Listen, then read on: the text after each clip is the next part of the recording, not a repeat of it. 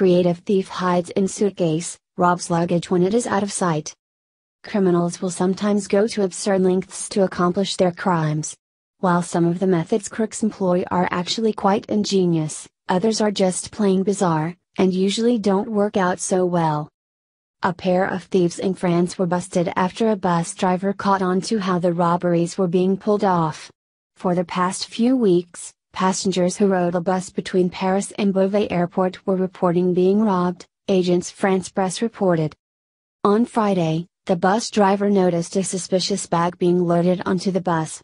The bag was suspicious because it happened to be moving, something most luggage doesn't do. The bus driver contacted the authorities, who promptly arrested the Romanian man who picked up the luggage. When the police opened up the bag, they found another man inside.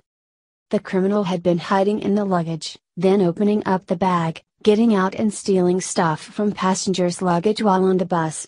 Then he would simply get back in the bag, and be carried out by his partner. That actually was quite creative, but does seem like something would inevitably fail.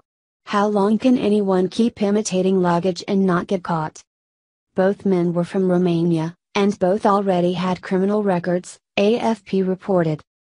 I'd be willing to bet that a lot of bus drivers are going to be keeping an eye on luggage over the next few weeks to make sure no one tries to replicate this scheme.